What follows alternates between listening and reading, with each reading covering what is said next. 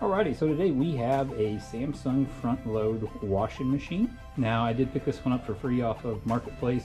It was a customer, the guy said that it just wasn't working properly for him, so I already know what's wrong with it and gonna fix it. But I did want to go over a test mode with you guys so that you can actually test your machine at home to see what's going on with it. So first thing we want to do is we want to power on the machine.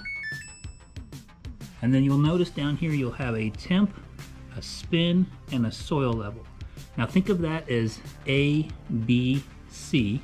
Okay, so A, B, C.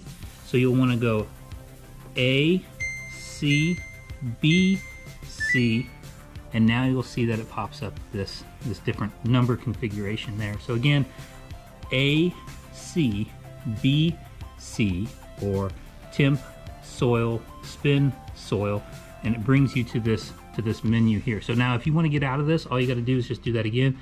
A, C, B, C, and you're back out of it.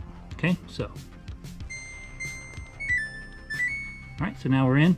Now, what can we do in this? Well, very, very good question is we can take and we can jog this dial to the left, and you'll see that it has these different numbers on there and things like that. What you can look for on here is, I believe it's number 7. Yes, number 7 right here. That's showing you the frequency inside the tub of what that pressure sensor is actually picking up. So we can put water into this machine, and when we do, you'll see that number drop.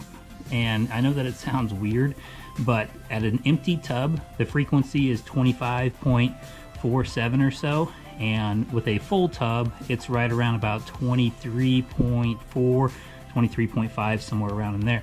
But that's how you can tell if the pressure sensor is working or not. There's another thing that you can do in this, and you have to jog dial this all the way to number 18.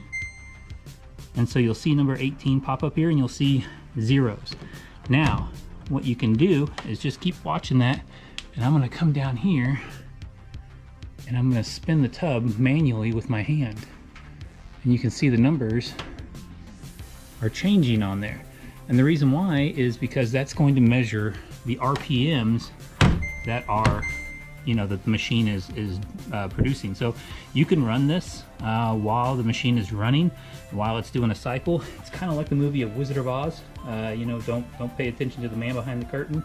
Well, that's what you're doing. You're kind of like looking and you're peeking behind the curtain, so to speak, to see what it's doing there. We're not touching anything. We're not doing anything else. We're not hurting anything.